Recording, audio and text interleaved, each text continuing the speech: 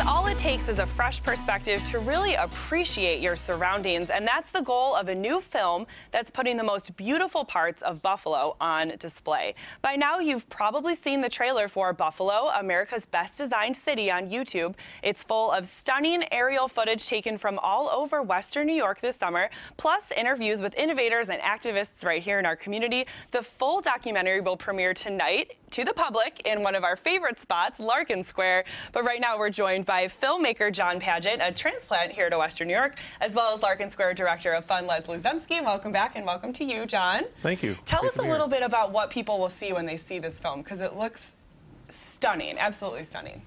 Well, it's not often that any city can claim to be the best in America or the best in the world, but it's the story of how Buffalo truly became America's best designed city, and the story of how today a generation is really working to make Buffalo something new. And it's kind of an abbreviated version of the history, if you will, right? Because it's a short film, really. Right. It's 12 minutes. 12 minutes long, and you took this beautiful footage from all over Western New York this summer. Tell us a little bit about the filming process.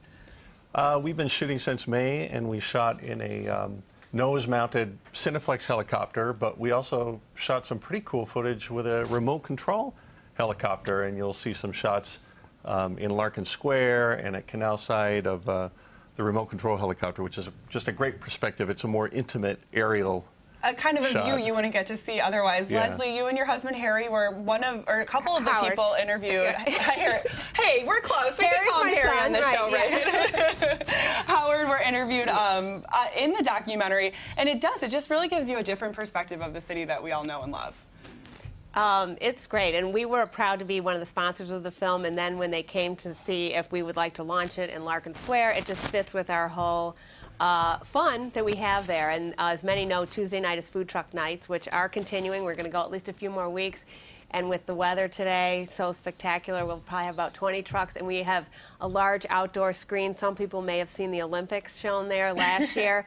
So it will be a party. At 7 o'clock tonight, you can see the video launch live. All right, so you were telling me about the setup. It seems pretty impressive, as the film does. This all gets started tonight, Larkin Square, around 5:30 if you want to come. 5 to 8, the trucks will be there. Again, more trucks from Rochester coming. We'll probably have about 22 trucks there. 7 p.m. live launch, and I think you're going to be doing video during the evening, some outtakes from the film, so the whole night will be very special. John, heading back to the film, when can people see this if they can't make it to the show tonight? Right after it screens tonight, it'll be available to view online on YouTube. If you just go to bestdesigncity.com, you can find it there. Bestdesigncity.com. Love it. It's about Buffalo. What's your favorite part of the film?